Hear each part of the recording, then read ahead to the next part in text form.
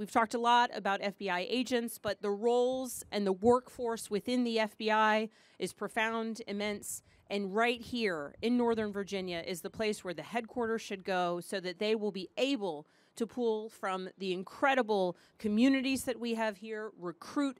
among our fantastic localities and our school systems and our educational programs. And I am so proud that we are here